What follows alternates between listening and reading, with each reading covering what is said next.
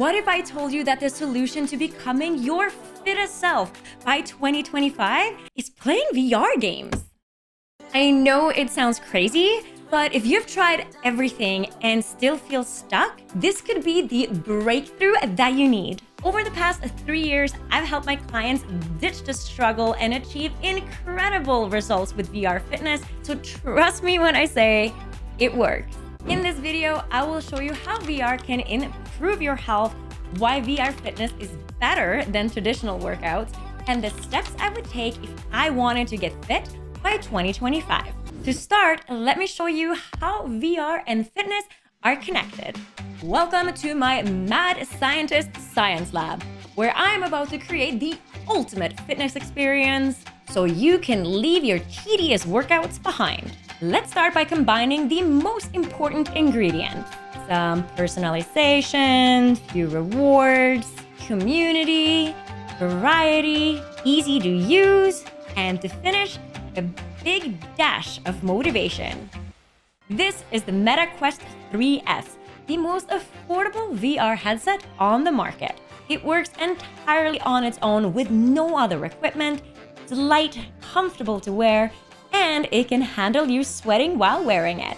It comes with endless workout options with plenty of familiar and new activities, including games that will raise your heart rate without feeling like you're in a fitness class. So what does a workout in VR look like? For my VR workout today, I will start with a dance routine for my warm-up. Then I'm switching to an intermediate box cardio class, and that just set my legs on fire. So I'm topping it off with an upper body sculpt class before finishing with yoga. Think of VR as having on-demand access to all of the fitness classes you can imagine. A trainer who keeps track of your progress, and a community of fitness buddies who will support you no matter what, all in one small device. These apps are experts at not only improving your fitness, but they also incorporate scientifically proven methods to keeping you motivated in ways only apps and games can do.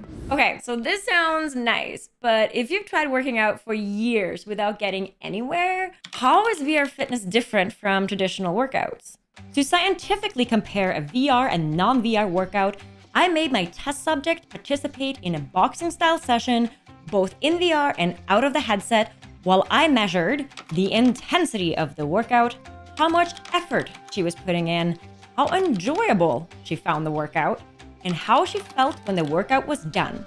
The results are in, and they are shocking! Not only do the VR workouts match the intensity of real-life workouts, but the test subject pushed herself even harder in VR while also finding the workout more enjoyable. And even though she put in more effort, she still felt better and more empowered when finishing up. This cannot be true! It is simply too great! I need to consult my colleagues on this. The thing is, the most important factor to keep in mind when improving your fitness is to challenge yourself. If you want to improve your heart and lung health or your cardio, you have to move at an intensity that raises your heart rate and keep it that way. Then, you need consistency. To truly see results, you need to raise your heart rate for at least 10 minutes, 3 times per week or more. And our mad scientist is not the only researcher who's found that VR does a better job at this than traditional exercise. Multiple published peer-reviewed studies have shown that adding elements of games improves motivation. As recent as this summer, 2 different studies showed that FitXR and Supernatural, 2 of the most popular VR fitness apps, were as effective as non-VR workout, and that the participants enjoyed the VR workouts the most. Now that we've established how VR can be used to get fit and that it's possibly even better than traditional workouts, it's time for me to share the exact steps I would take if I wanted to get fit by 2025. Time to get you shaped up for the new year. I will create a roadmap from today to January 1st and map out all of the checkpoints along the way. We need to have a clear visual of what this journey will look like, or you might end up getting lost in a never-ending boxing class with no results in sight. Then all you have to do is follow the roadmap, keep a record of where you've been, and check in regularly so I know you're on the right track. Now, off you go! make me proud. Let's break down exactly how I would create my own roadmap to success. First, I need to find out what my fitness level is right now. Easiest way to do that is to complete a 1-mile walking test. I won't bore you with the details on how to do the test in this video. Instead, I've left a link in the description below where you can grab the worksheet for free and it will tell you exactly what to do. Once I've completed the test, I will have a score and a rating for how good my cardio is. I will use this new insight to set an attainable goal for step number 2. This can be hard to figure out when you first do it. So here's some of my clients' results to help you get started. Nianmaro started with a score of 41.5, but after only 3 months, he significantly lowered his chance of cardiovascular disease by scoring 45.2. Similarly, T started with a score of 30.6, and 3 months later, she was feeling more energized and confident and scored a fantastic 35.6. For step 3, I need to break this down into sub-goals so that I can test every single month. Because change happens faster in the beginning, I would put my sub-goals as 38 by November 1st, 39.4 by December 1st, and finally 40.2 by January 1st.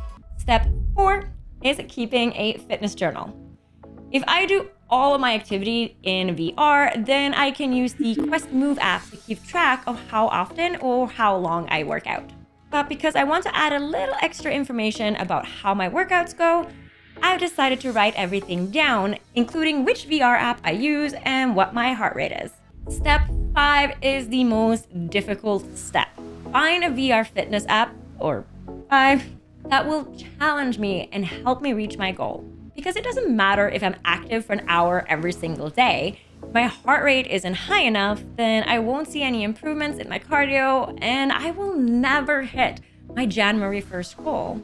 That's why you should watch this video next, where I break down how you decide which VR app is best for you, so you can feel confident that the time and effort you put into improving your health will actually get you results.